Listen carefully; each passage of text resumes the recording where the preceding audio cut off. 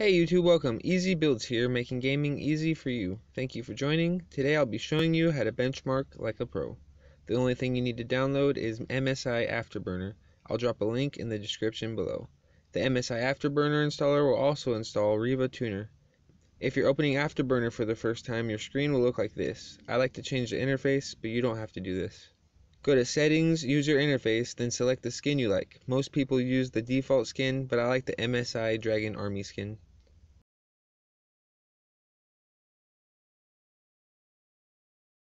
After choosing your skin, go back into Settings and select Monitoring. Select GPU temperatures and then check Show in on-screen display. Repeat this step with GPU usage, memory usage, core clock, and memory clock. Scroll down to CPU temps and CPU usage. You can display all cores if you choose to. Next, go down to RAM usage.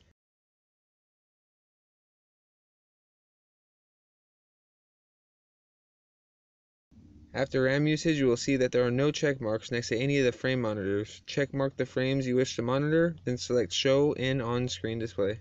For my frame rate, I like to show a live graph for my viewers to see any frame spikes during gameplay. To do this, just select Show in Text Graph. If you were to push apply and OK right now, your monitor display would look like this. As you can see, it just says FPS 5 times with no other information.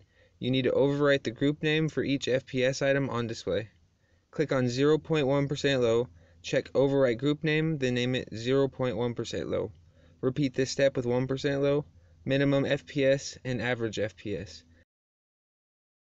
After overwriting the group names, you need to set a hotkey to toggle your on-screen display. Your 1% lows and 0.1% lows will not show unless you're recording. Go into benchmark and make another hotkey to begin recording. Once you have completed all these steps, hit apply, OK, and then close Afterburner. Open the game you want to benchmark and get all the way into gameplay before opening Afterburner for a more accurate reading.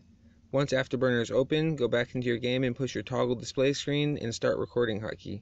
It may take a moment for your display screen to pop up, but when it does, it should look like this. This concludes our video for today. Keep those benchmarks coming to help our community decide on performance parts. Until next time, game on YouTube. For those of you who made it to the end of the video, you'll now be rewarded with Pup Pup.